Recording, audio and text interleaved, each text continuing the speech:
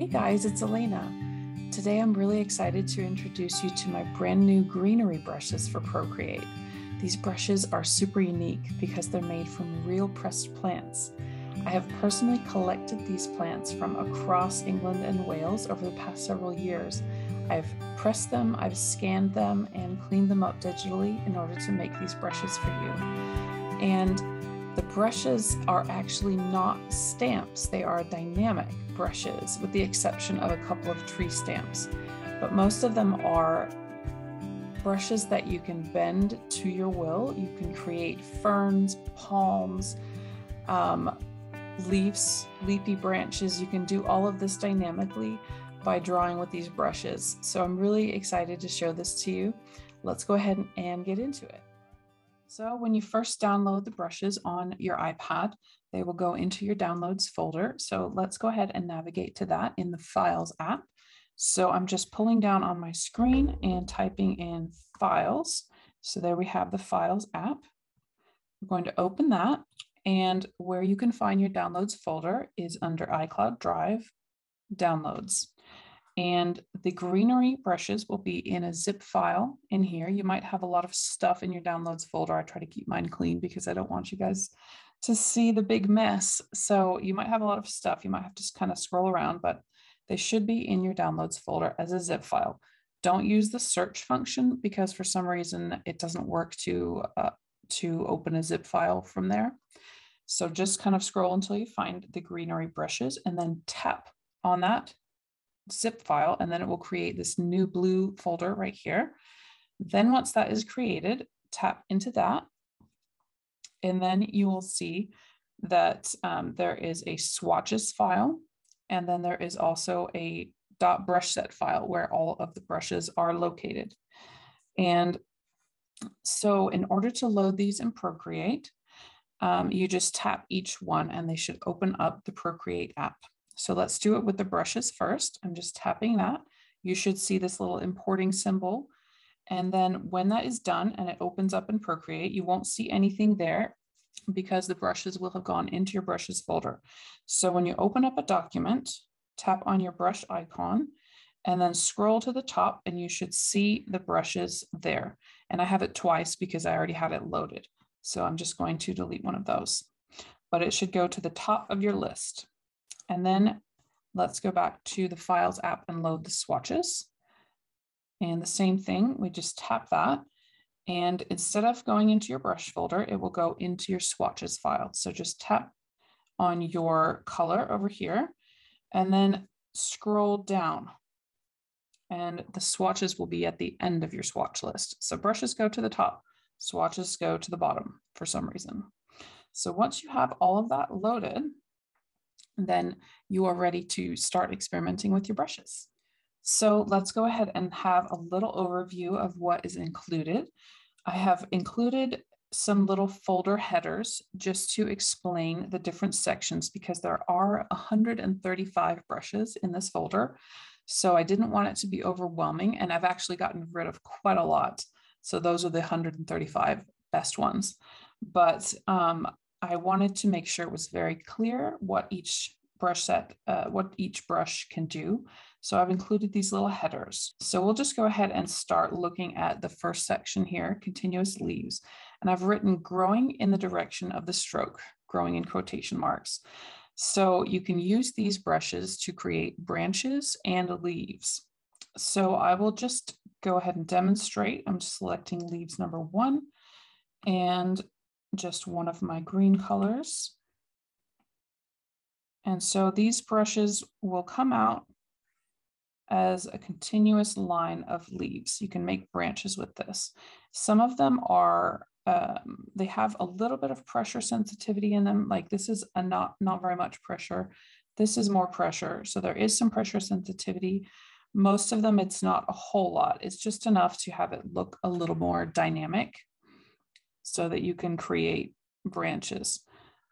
And all of the brushes marked continuous are really good for wreaths as well as branches. So in order to create a wreath, you would just make a circle and connect it and then hold it if you want it to be a perfect circle. So if you hold it, then you get this, this quick shape created in Procreate. You can make it bigger or smaller. And if you touch the screen with your finger, then you'll get a perfect circle. And this is all without letting the pen up. So you would let the pen up when you're happy with that shape. And you can do that with any of these brushes. So I'm just going to demo a few of the brushes here.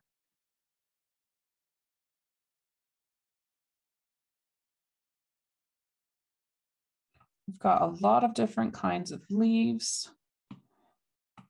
And these are all made from real plants.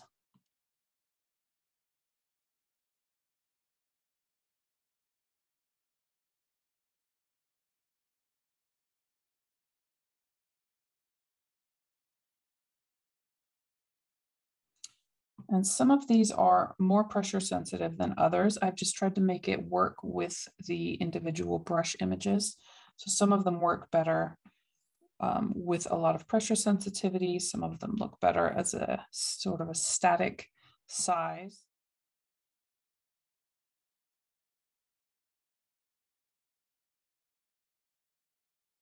So we have quite a lot of leaves here.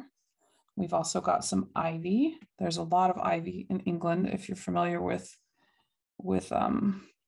England at all, you'll know that it just grows everywhere here. So I have made several brushes out of ivy, and it's all got its original texture, beautiful texture to it.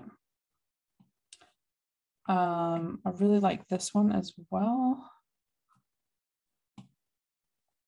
We've got a lot of ferns as well. So we're still on the continuous brushes. You can still make wreaths out of all of these. I'm just demoing some of my favorite ones.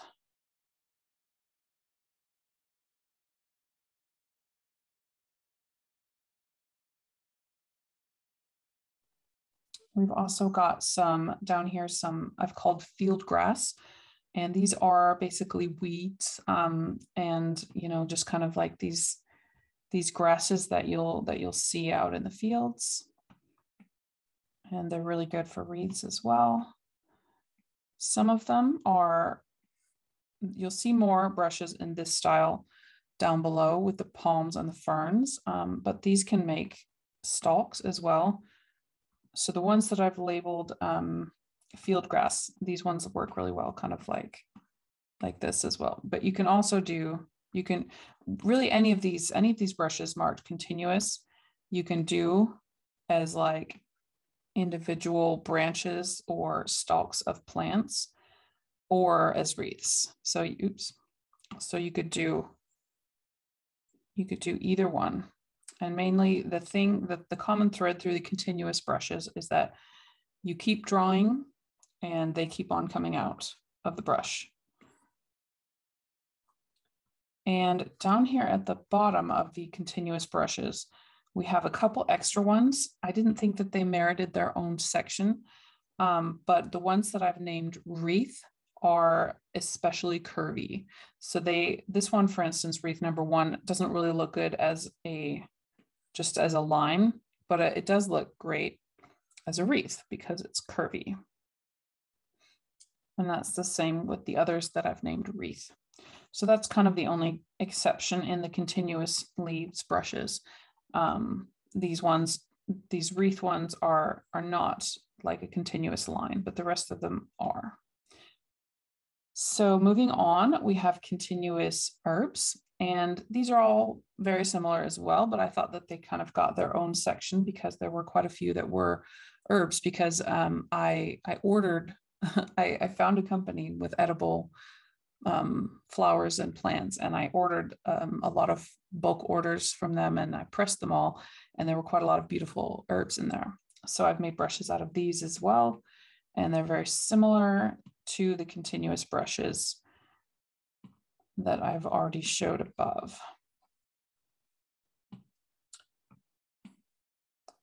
So moving on from that, it becomes a little bit different. We have our Build a Palm brushes, and these are brushes where you can make like palm leaves in different kinds. I've got some different formulations.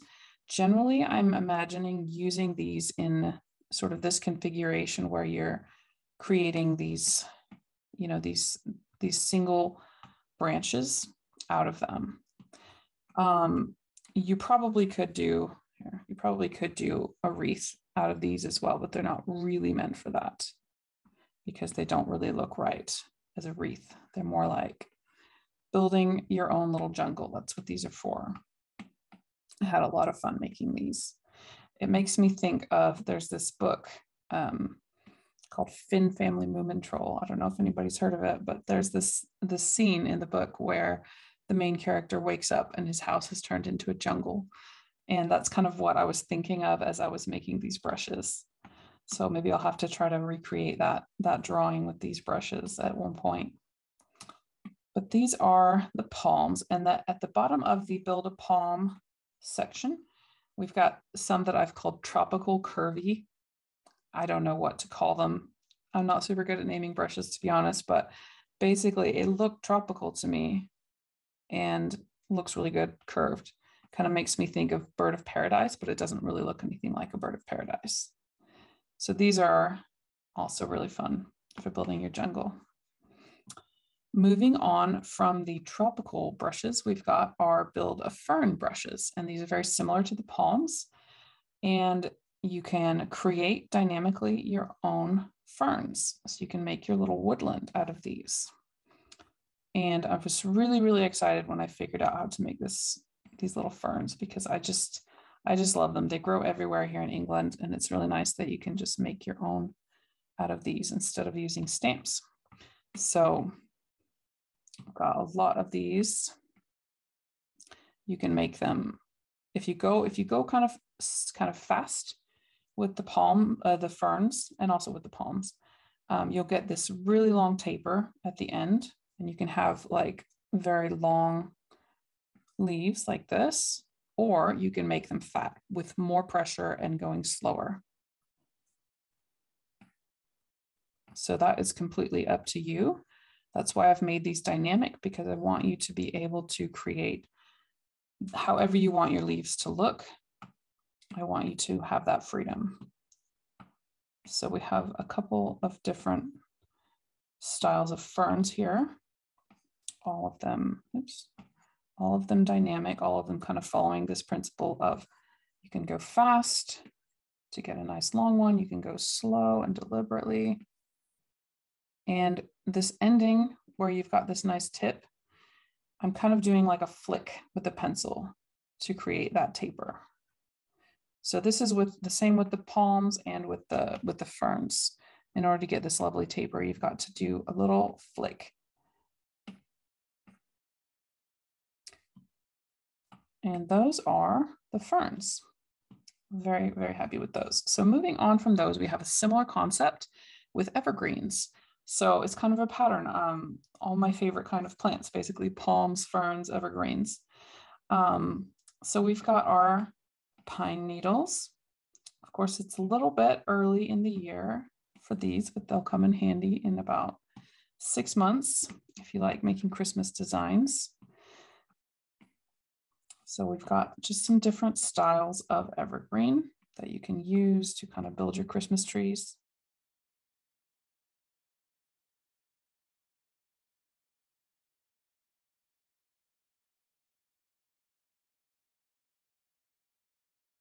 Moving on from those, we have some brushes that I have called ground cover. And the reason I've called them ground cover is that, so with the continuous brushes, they are growing right out of your stroke. Like your stroke goes in the direction that the brush is growing. Whereas with the ground cover brushes, it's the opposite, it's perpendicular. So I'll show you what I mean. Let's say that we're making a hillside with some plants on it, and that's what the ground cover is for. So they're coming out perpendicular to the brush, and they do have kind of a streamline in them, in that they will kind of mold themselves to your stroke. And the reason for this is because I don't want them going all haywire while you're trying to make your stroke, while they're trying to figure out which direction you're going in. So it's a bit more cohesive, a bit more streamlined. because of that. So they should just be following your stroke. So we've got a lot of different grasses. These are made from real grass. I did actually press blades of grass in order to make this and scan them. So I'm very, very excited about these brushes. I really love them. So we've got a lot of different varieties. This is if you're making kind of a big scene, an outdoor scene, a landscape of some kind, then these would come in really handy. And these brushes are not like painting brushes because, you know, they are made from actual realistic plants.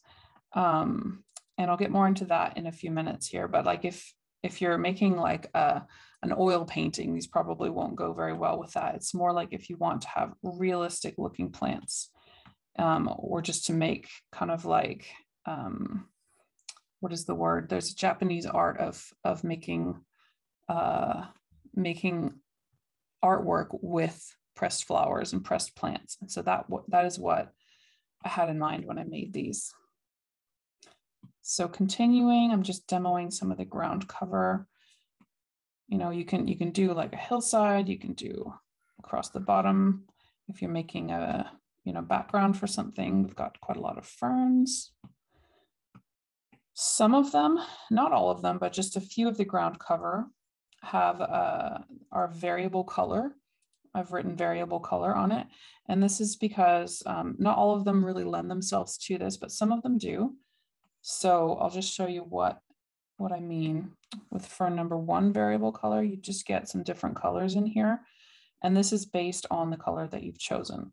Most of the brushes will have a very slight variation in color, but not a lot, because I want you to be able to have control over that and, you know, add in your own colors. But there were just a few of these that I just really liked how they looked with the variation already there. And of course you have a version that doesn't have the variation as well. So moving on from the ground cover, there's a few more I haven't shown. There's just quite a lot of these, and they're really good for building up a scene. So moving on from the ground cover brushes, we have build a tree. So as I said in the beginning, this is kind of the one exception to the pressed flowers concept, because obviously I can't press a tree. But I wanted to have some trees in here anyway, because I do have a lot of great pressed leaves in this collection. So I wanted you to be able to create some fun, whimsical trees out of this. So we have a couple of ways of doing this. We have tree stamps. There are 4 stamps, and they are not leafy trees. They are just sort of tree skeletons. And then from each of these, we also have a tree cover brush. So for instance, the stamp, let me just grab a brown color. The stamp is just like, boom, there's the tree. Whereas the tree cover is like if you want multiple trees in your scene, then it's just going to kind of randomly add them in. And the idea with these trees is that you will then add leaves to them.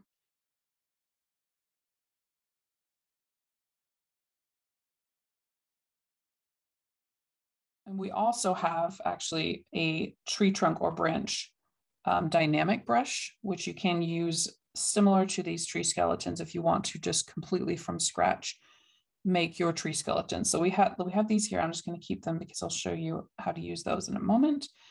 But I'm going to draw a little tree with this trunk brush as well.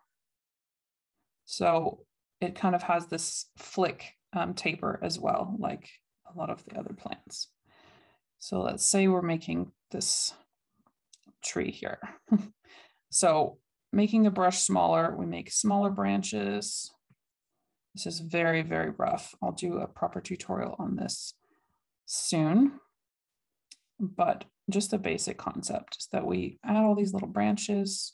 So this is if you want to make your tree skeleton completely from scratch rather than using the stamps.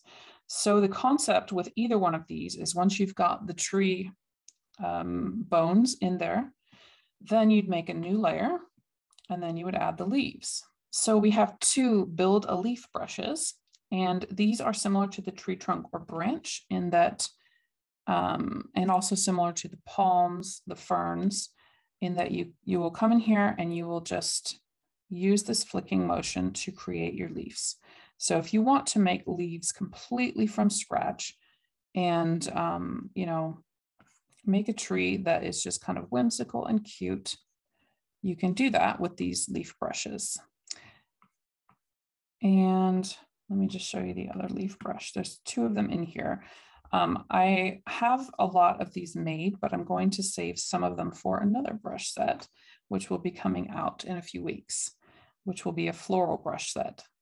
So I'm excited to introduce you to that one when that comes. But I wanted to have some leaf brushes in both sets. So those are the leaf brushes. You can make a thin leaf, you can make a fat one, you can, you know, do something in between. It's all dynamic. So that is the build a leaf idea for building a tree. So we've got over here, we've got the tree trunk or the tree trunk brush and the leaf brushes. I'm just going to turn those off now that we've done that and make a new layer above this one to show you a different concept. So after the build a leaf brushes, we've got the leaf cover brushes. And these are similar to ground cover, which is why I've used that word cover again, except that these are all leaves. So you could put these, you know, along the ground if you want to, but you can also use them as leaves in the tree. So let me just show you how you would do that. So you have your bones of your tree, and then you just kind of go in here and add your leaves in.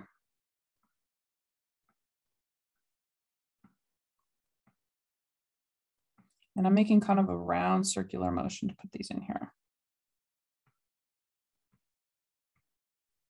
And you can add them like that, or you can be a little bit more, you can have more of a broad stroke. For instance, number 5 here, and just kind of go along the whole thing and make your tree. So those are the leaf cover brushes. You have a lot of different options here. And you can make some interesting and fun little whimsical trees with these. And so beyond this point, we have the last section, which is the dynamic leaves. And we have some scattered leaves. Let me just turn off the tree and show you. We've got our scattered leaves of various different kinds. And these are just kind of, if you want to have leaves, just you could put these on trees as well. Or if you just want to have some leaf patterns, you can use these. We've also got the leaf line, which the leaves kind of come out randomly. You can use these as a stamp as well if you just want to have one leaf.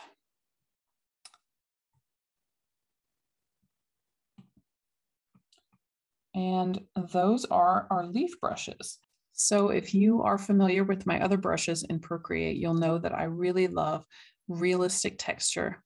And the way that this is achieved in Procreate with the brush engine is that the color that you've chosen to paint in your brush, to paint with your brush, will be showing up in the darkest part of the texture. And the rest of the texture will be a combination of that color and transparency. So this results in highly textured brushes, sometimes looking a bit see-through. This can be a bit of a problem with brushes like this if you are trying to layer them to make, for instance, a wreath like this one. And I've used a workaround on this wreath and for this brush set that I wanted to share with you, which makes it possible for you to layer your plants on top of each other. And I've used this for other brush sets too, if you're familiar with it already. So let me just show you what I mean. I'm going to choose a green color and a fern brush. I'm just going to choose fern number 6. So let's say I wanted to add some ferns to this wreath. So I'm making a new layer where I will add the ferns. So let's say I wanted to just have some little ferns coming out as part of this design, like so. So you can see that there is actually, let me actually just move this above that so you can really see what I mean. So it is kind of see-through. You can see the other elements underneath of it. So this is not ideal. This is not really how it would look in real life. So in order to achieve this layered look, what we want to do is use the workaround that I've provided. So it's at the very end of the brush set, and it's called the solidifier brush. And I put it at the end of the brush set so that it would be easy for you to find it and refer back to that quickly. So what we use with this brush is always going to be white, or at least a lighter color. So just go to your color wheel and then double tap by the white to get white selected. And then go to the layer where you want to make it solid. Make sure that it's in a layer by itself. So for instance, if I'd drawn these leaves and these leaves in the same layer, this would not work. So you need to make sure that your element is isolated in its own layer. Then tap that layer and tap select. So now these ferns that I drew are selected. So now we can go, while the selection is still active, we can go and make sure we're on the solidifier brush, make sure that we have white selected, and we can play around with the opacity and the size, but I generally just put them both all the way up to get it done quick. So then we can make a pass through here, and you can see already these are getting more solid because of what I just did. You can make another pass to make them even more solid. And you might have to make a couple of passes depending on how see-through the brush, the thing you've drawn is. So now you can see that we're much less see-through than we were before. We're showing up on top of this wreath. So I'm turning off the selection by going up here. And now you can see that this combines much more easily, and you can add elements that overlap on top of each other in this way, using this workaround. And I think actually I really like those ferns underneath of those leaves here. So I will do a longer tutorial about how to create a wreath at a different point, but I wanted to show you that workaround so that you can create layered designs. So if you're doing a wreath, if you're doing like a hillside with lots of plants on it, if you're doing a collage of any kind where there's layering of one plant on top of another, you'll want to make sure they're in their own layer. And then you can use the solidifier brush with white while that element is selected in order to make it solid so that you can layer it and make all kinds of fun things in that way. So those are my greenery brushes. I hope that this little walkthrough was helpful and helped you understand the brush set. And if you have any questions, I'm very happy to help you out. So you're very welcome to email me hello@elenajensen.com or contact me on social media, and I'll be happy to answer your questions. And I will be coming out with some more tutorials with this brush set in the future, and I look forward to providing you with that as well. So thank you so much for watching, and I will see you next time.